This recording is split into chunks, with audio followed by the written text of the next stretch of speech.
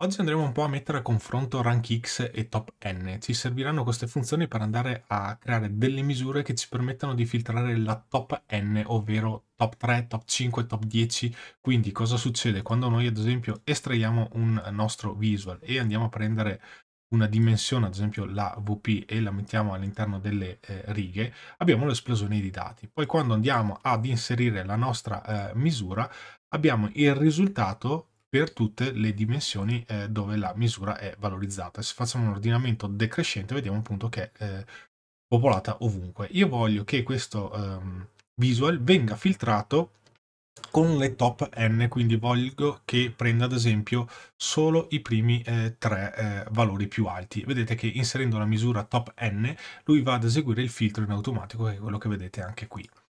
Allora, iniziamo con il rank X. Vedete che già qui c'è un piccolo problema perché abbiamo le top 3 sulle prime tre righe, che è effettivamente corretto, però abbiamo un errore sul totale. Partiamo da qui e vediamo un attimino come funziona questa funzione. Io qui che cosa vado a fare? Vado a fare semplicemente una variabile, quindi nomino la mia misura con top underscore rank X, poi definisco una variabile e ci metto un underscore rank, quindi questa variabile verrà valorizzata con il contenuto di quello che abbiamo qui sulla destra e si chiamerà appunto underscore rank. Qui vado a fare la funzione rankX. Che cosa mi chiede come parametri la funzione rankX? Mi dice passami la tabella e poi un'espressione e poi altre cose. Per oggi noi ci fermiamo semplicemente a passare il contenuto della tabella, che in questo campo, in questo caso gli passo la department VP e ci metto un all. Perché ci metto all? Perché se non ci mettessi all, quando vado ad eseguire questa espressione in questa cella qui, e poi in questa cella, e poi in questa cella, se non ci fosse l'all, lui vedrebbe solamente l'informazione linda lì, perché valuterebbe solo questo in questo contesto, perché l'informazione di riga verrebbe passata in automatico, dato che stiamo eseguendo una funzione con la X, quindi itera record per record. Mettendo all department VP, quando io mi trovo in questa cella, lui valuterà tutte le informazioni di VP e quindi riuscirà poi a fare correttamente il rank in modo corretto, perché poi gli dico passami l'espressione, dico ok, valuta la mia misura LE1, che è semplicemente una somma. Andiamo a vedere che cosa succede con questa cosa. Prima di andare a vedere come funziona il calculate, andiamo sulle query DAX, andiamo sulla RankX. Vedete che qui io che cosa ho fatto? Ho semplicemente preso la rank X che avete visto poco fa, che è quello che va a creare appunto questo rank. Vedete che ho l'informazione della tabella department colonna VP e ce l'ho tutte in serie qui. Qui ho l'LE1 che è in ordine decrescente e poi ho il rank 1, 2, 3, 4, 5 e così via fino in fondo. Difatti poi nel calculate che cosa faccio? Semplicemente vado a fare un calculate return. Calculate, mi dai il valore di LE1, però mi fai un filtro sulla department, che è l'oggetto che sto estraendo in questo visual, quindi prendo la department e mi filtri tutto dove rank, ok, questo risultato qua, è minore o uguale a 3. Così facendo io filtrerò appunto la tabella department con i valori Linda, Nora e Sam, perché sono appunto rank minore di 3. Lo vediamo proprio qua, tutti gli altri verranno scartati. Quindi questo è il sistemino per farla con il rank. Se andiamo a vedere la query DAX, io qui per fare questo test e vedere che cosa sto facendo, che cosa ho fatto, ho semplicemente creato la misura, che è questa qua. L'ho messa all'interno di un select columns perché io vado a creare il rank, la misura è questa, però devo arricchirla di contenuti se voglio avere un output come tabella e vedere se sto facendo giusto. Quindi semplicemente sono partito con una... ho fatto praticamente un select columns dalla tabella department, mi estraggo solo il campo VP, vedete che qui c'è solo questo campo. Se togliessi questo praticamente andrei a... Se togliessi il select column mi prenderei tutti i campi che sono dentro la department, ma a me interessava vedere solo il contenuto della VP, perché poi l'altro campo che è all'interno della department mi esploderebbe più valori della VP, quindi non era questo il mio intento. Difatti qui ho messo un distinct. Se vado a togliere ad esempio questo distinct, giusto perché così capite i dati, vedete che l'inda lì viene ripetuto tante volte e non è quello che voglio ottenere, quindi ho aggiunto anche un distinct alla mia select column, così da qua mi uscirà una tabella distinta della colonna VP sulla tabella department. Perfetto, fatta sta cosa ho fatto semplicemente aggiungi una colonna, che cosa? Quindi parti dalla tabella, perché quando apro add columns gli dico come parametro la tabella da cui partire, quindi la mia tabella è la colonna VP calcolati in modo distinto, ok? E è questo qui che abbiamo appena visto. Poi faccio una virgola e creo la mia misura, che è quella che abbiamo visto fuori. Quindi vado a definire il nome della mia misura, che si chiama chiocciola RankX. Difatti vedete che sotto c'è la chiocciola, la definisco così. Faccio una virgola e qui definisco appunto la mia misura, che è RankX All Department LE1. Vedete che va a calcolare proprio quello che serve a noi. Se poi andiamo sotto io faccio un'altra virgola e mi riporto anche la quantità di L1, perché voglio vedere se effettivamente il rank sta calcolando nel modo corretto, quindi dal L1 maggiore verso il minore. Quindi mi prendo anche qua, definisco il nome chiocciola L1, virgola, e mi riporto semplicemente la misura che mi interessa. Poi per non farmi mancare niente chiudo la tonda dell'add column e faccio un order by su LE1, chiocciola LE1, che è questo qui, ok, che sono andato a riportarmi. Gli dico ordina in modo decrescente, così la tabellina verrà elencata, riportata in questo modo decrescente. E vedo che effettivamente il rank funziona.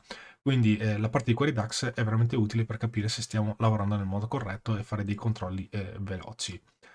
Andiamo a vedere il secondo, perché qui abbiamo detto che c'è un problema con il totale, perché a livello di riga me lo calcola correttamente, però quando arrivo al livello del totale lui mi calcola il totale su tutto, non riesce non sentendo il contesto che c'è sulla sinistra della colonna VP, sul totale non c'è, quindi qui si sballa. Quindi che cosa potremmo fare? Potremmo fare una cosa un po' diversa, andiamo su questo. Qui prendo questa seconda misura, semplicemente faccio un rank all department VP L1, che è esattamente la stessa cosa che stavo facendo di qua. Ok, è la stessa cosa che ho fatto qua, solo che qui che cosa ho fatto? Poi ho fatto il calcolo e gli ho detto rank minore o uguale a 3. Qui invece come fa a funzionare? Perché mi filtra i primi 3 nomi della VP e non me li fa vedere tutti? Semplicemente perché ho preso la top rank F e l'ho messa all'interno dei filtri qui sulla destra. Vedete che difatti sul riquadro dei filtri, se clicco qua, trovate la rank. Se apro questo rank, semplicemente gli dico è minore o uguale a 3. Quindi vado a esporre la mia misura all'interno del visual e poi semplicemente dal risultato che cosa metto sul mio visual? Metto la LE1, non vado ovviamente a mettere la rank, invece nell'altro ho messo la rank X, ok? Qui metto proprio la misura L1, quindi mi riporti tutti i valori di L1, però mi fai il filtro su questo visual dove la misura top rank F, perché questa top rank F calcola solo il rank, quindi mi restituirà questo valore qua, ok, è minore di 3, ok, perché lui qua andrà, se io la vado a tirare giù, ad esempio, vediamo, vedete che mette 1, 2, 3 e così via, quindi lui la calcola riga per riga e mi dà il risultato. Se la vado appunto a togliere e la metto come filtro, ottengo il risultato corretto utilizzando il rank X. Fantastico, abbiamo ottenuto un risultato corretto in tutte le sue parti, sia a livello di riga che a livello di totale. Ora vediamo un'alternativa, facciamolo con la TopN, che è un'altra funzione di DAX. Quindi andiamo a vedere la misura. Che cosa vado a fare qua? Vado a fare una cosa simile a quella che ho fatto con RankX, ma in modo diverso. Io vado a definire una tabella, quindi la definisco come una variabile underscore tb. Poi gli dico, perfetto, funzione TopN, che parametri vuole la TopN? Gli devo dare i numeri e i valori che voglio andare a restituire, quindi 3 in questo caso perché voglio i primi 3 record. Poi cosa vado a fare? Vado a prendermi il campo, perché lui mi dice, perfetto, adesso mi dai la tabella sul quale operare. Quindi io qua vado semplicemente a dargli il campo VP perché voglio lavorare su quel campo. Vi ricordo prima, quando abbiamo visto il set di dati, la tabella VP ha 2 campi, quindi se vado a tirarmi su anche l'altro, mi esplode i valori del campo VP, quindi non sarebbe più distinto. Comunque vado a prendermi il campo VP, che è quello che interessa a me. Del campo VP che cosa faccio? Gli dico all. Perché gli metto questo all? Gli metto questo all perché quando sono a livello di riga, lui vedrebbe solo l'inda lì e quindi sarebbe sempre 1, 1, 1, non riuscirebbe mai a farmi la top 3, mi fa sempre 1, 1, 1 e non funzionerebbe. Invece se mette all, quando sono qui, lui mi calcola il valore di L1 su tutti i valori di VP e poi riesce poi a filtrarmi nel modo corretto perché mi fa solo la top 3. Dopodiché che cosa faccio? Mi dice passami l'espressione e gli dico perfetto, calcolalo sulla LE1, quindi lui va a fare una cosa similare a quella del rank, gli dico ordine in modalità decrescente perché potrei fare anche ask, però in questo caso andrebbe a riportarmi appunto i primi 3 più piccoli, ok? Potete ordinarlo come meglio credete, ritorniamo sul desk che è più corretto. Quindi qua lui mi fa la top, però crea una tabellina perché andiamo a vedere che cosa succede poi se vado a creare la query. Vedete anche qui, no? Io ho creato la top, ho scritto la misura che abbiamo visto poco fa e faccio semplicemente un add columns, gli dico add columns, mi crei la top 3 della VP, perché qui che cosa succede? Mi creo appunto la top 3 dei valori della VP. Ok, non mi sto tirando giù anche la misura L1, perché vedete che qui l'aggiungo dopo, mi prendo LE1, la nomino con chiocciola L1, mi prendo la L1 e faccio order by L1 desk. Ok, questa è una tabellina che mi dà come risultato. Da questa top n esce semplicemente questa colonna VP filtrata per i primi 3 valori. Quindi, capita questa cosa, fatta la top n, da qui creo proprio appunto la mia tabella. Che cosa devo semplicemente fare per farla filtrare nel modo corretto? Mi faccio un calculate, poi l'espressione del calcolo sarà la LE1, quindi non devo fare nessun calcolo perché la misura è già pronta, e poi faccio semplicemente un NaturalInnerJoin tra la tabella che ho creato qua su in modo variabile e la tabella della department. Su questa variabile avrò sempre come risultato questi 3 valori. Quindi quando io andrò a fare l'inner join, che per concezione l'inner join come funziona? Prendi tutti i valori che esistono nella tabella A, dove la chiave corrisponde con la tabella B. Quindi se nella tabella A, che è la nostra variabile TB, ho 3 valori, la tabella department verrà filtrata sempre con quei 3 valori. Quindi facendo appunto l'inner join riesco poi ad avere i valori di solo i primi 3 valori della colonna VP, e il totale in questo caso sarà sempre calcolato nel modo corretto.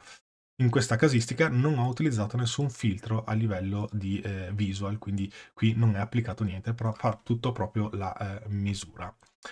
Bene, direi che anche con questo video è tutto. Se è stato di vostro gradimento lasciate un bel pollicione in su, iscrivetevi al canale se non siete ancora iscritti. Se invece volete sostenermi e accedere a tutti i servizi che offre il mio canale, magari pensate a stipulare un abbonamento col tasto abbonati che sta sotto il video, è un supporto veramente molto utile e prezioso da parte mia, da parte vostra, meglio, perché mi permette di mantenere il canale e portare sempre contenuti nuovi ogni settimana.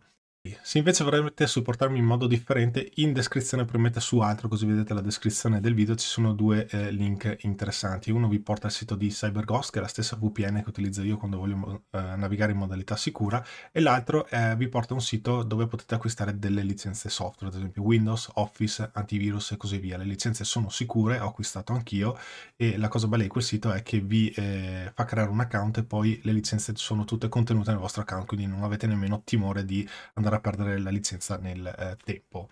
Bene, vi ringrazio molto per avermi seguito sino a qui, ci vediamo al prossimo video. A presto, ciao!